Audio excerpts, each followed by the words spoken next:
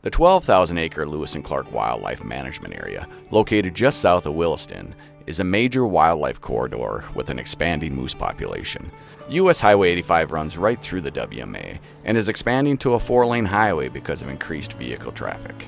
People hit whitetails statewide, but we don't hit moose statewide, and the impacts of hitting a moose are pretty dramatic to the vehicle and to the occupants, and certainly to the moose.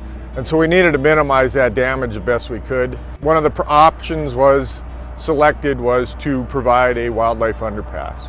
Over the last several years, there have been numerous vehicle moose collisions on Highway 85. The Game and Fish Department worked with the Department of Transportation and other government agencies to design and construct something that has never been done in North Dakota, a wildlife crossing specifically designed for moose.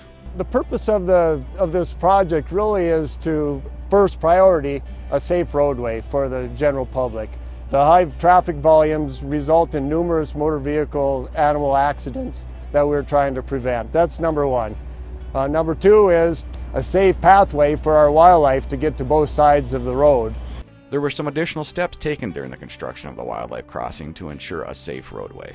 In addition to the crossing was only part of it. We actually put up a wildlife fence also that keeps the critters off of the roadway itself unless they get it inside. And then we have what are called jump outs.